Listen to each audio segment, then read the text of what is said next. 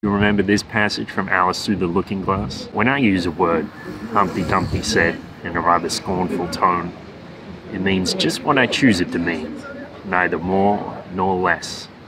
The question is, said Alice, whether you can make words mean so many different things. The question is, said Humpty Dumpty, which is to be master? That is all. Do your words mean exactly what you want them to mean? Welcome to the Paradise Paradox. My name's Kurt Robinson. I'd like to share with you some things I've been thinking about, a little message of beauty and peace and wonder about how you can use tools that are already available to you to improve the world around you, about how you can use words. Now let's get into it.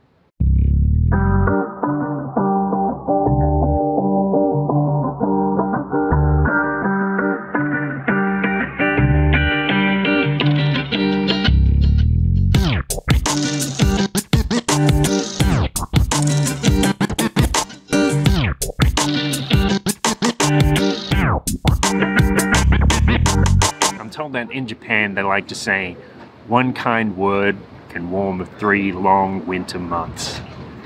I was thinking about a time I went to check out a book from a library and I said thank you to the librarian. I didn't really mean it, but when she said, that's all right, with a smile, she really did mean it. And it made a difference to me. It actually made my whole day. I felt happy the rest of the day just because of that simple meaning, that simple intention behind her words. I remember my friend Dan told me when he was living in Sydney, once he got off a bus and he said thank you to the driver, and the driver actually stopped right there in his tracks and reversed the bus just to open the door and say to her, hey, you know, thanks for acknowledging me. Thanks for noticing that I'm here. Thank you for being grateful. A word really can make a difference. Last year I was in Thailand in a Buddhist temple and I took an oath saying, I believe in holy things. And of course I took some time before and after I took the oath to think about what that really means. The night I left the temple, I was in Bangkok and I was watching a movie. It had a lot of Muslim characters in it. So of course they said to each other, Assalamu alaikum, a beautiful phrase. It means peace be upon you. It's a nice thing to say. Of course in Thailand, the famous phrase is sawatdii, which is actually the Sanskrit word svasti, which means goodness or well-being. So whenever you meet a Thai person and they give you a smile and a Y and say sawatdii, they're actually blessing you. There's another word we use, which we don't think about so much, goodbye. It's actually short for God be with ye. Now, you might not be religious, you might not believe in God. Think about the sentiment behind that. So, may the source of all light, of all life and goodness be with you. Of course, here in France, they like to say adieu, or in Spanish, we say adiós, which is actually short for, I'll tell God to look after you. And it's common in Mexico to hear old men saying, que vayas con Dios, that is, may you go with God. Which is a nice thing to say, but what's even nicer is they really mean it when they say it. Now, we use a lot of these things just as throwaway phrases, but we always have the power to put the intention and meaning and depth behind these phrases. And you find when you do that, it can really change the emotional state of those people around you.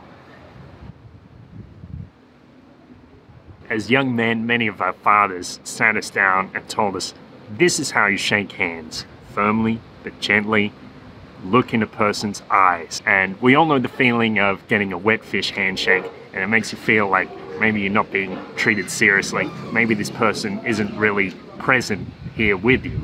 And of course, the opposite is also true when you give someone a clear, intentional handshake. It makes them feel comfortable and present and welcome.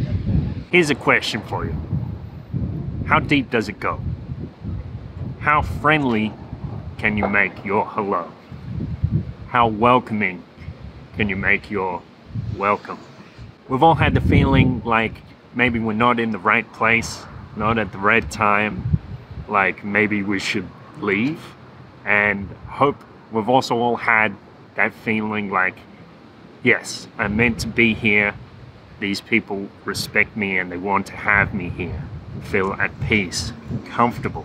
I'm here to tell you that you have that power to make people feel like that whenever you want. I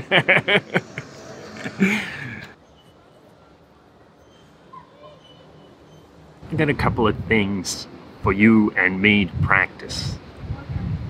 The first thing is, you can say a simple phrase like hello or welcome and try to practice it, try to get it deeper. How friendly can your hello go? When you introduce yourself, can you convey your essence through your words, through the simple act of introducing yourself? I give respect and I respect myself. My name is Kurt Robinson. I respect and command peace in this environment. My name is Kurt Robinson. You are welcome in my presence. My name is Kurt Robinson. How deep does it go? The other thing is, you can think about blessings. Think about special words to say to people. Now, maybe some of your friends are religious, and if you use some of these phrases, they're going to get defensive, which is counterproductive. What nice things can you say to people to get the message across? I like one from Zig Ziglar when he used to say, "What I like about you is," fill in the blank. Another one I like is, "May all your struggles be meaningful." And this is a special phrase because when you say it, it can actually start to change somebody's perception. So suddenly their suffering isn't just random and chaotic.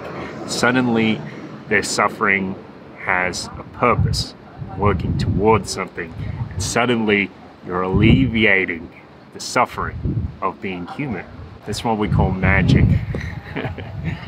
My friend Luis likes to say, "I appreciate you," which is a beautiful phrase. It's not as committal or as subject to misinterpretation as "I love you," but it can go just as deep. And that's what makes it so cool. What you can do as well, make up your own nice things to say to your friends on the spot. May you always be welcome in this world. May you be at peace. May you enjoy your time here. Thank you for listening. Thanks for checking out Cryptonomics as well. The site is cryptonomics.space, principles of cryptocurrency and investing. So I hope you check that out. I appreciate you. Les quiero. Les amo.